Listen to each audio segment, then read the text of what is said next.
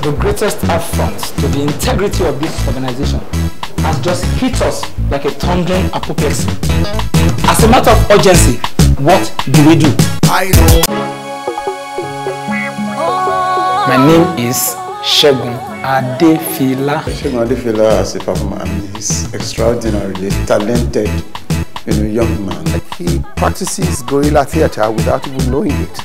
And I think that was the innocence of it that I like. I don't know how best to describe myself, because that's one of my most difficult questions. I know that I'm a lover of the arts.